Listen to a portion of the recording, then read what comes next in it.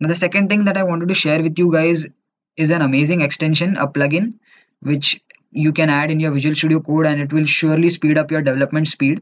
In fact, this extension was suggested to us by our own subscriber itself. His name is Charu D, I guess. In a comment, he mentioned that we should use this extension, which is known as Live Preview or Live Server, I guess. So I installed that extension and I tried it out, and it's really amazing. It's definitely gonna be improving our programming speed and help us perform smart coding. So let me just show you that extension.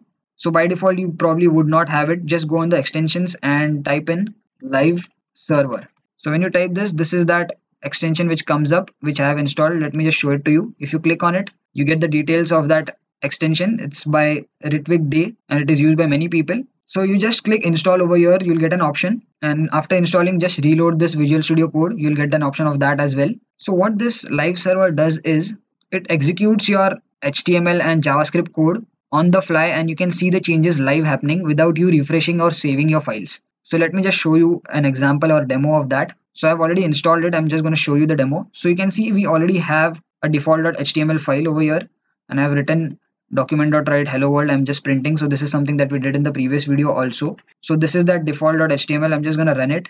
Okay, so as you can see, I've printed hello world, and in the body I've written hello world. Now if I want to add something else, let's say I want to add a break tag and I want to say h2 or h3 and say Telesco learnings. So now what I have to do is I have to save this file and then go to the browser and refresh this, and only then the output will be shown, right? So this is basically a hassle by jumping between two different things. Like you have to go from the Visual Studio editor and you have to go to the output browser and again refresh it. You have to save this file, and this switching is a little bit irritating. You have to go back and forth between the editor as well as the browser. So what this Livewire extension does is once you've installed this, you'll get an option of go live over here. Okay. So when you click on this, another tab will be opened over here, and you can see there is an IP address over here. So what this extension does is it creates a server on your system, and this server is constantly checking your file for changes. So if I just copy this and paste it again over here, you can see by default this got refreshed over here and this line got added. I didn't even have to refresh this. So this is a real great amazing feature, and it might sound trivial. You might think, okay, it's just one less thing to do and you just have to refresh it.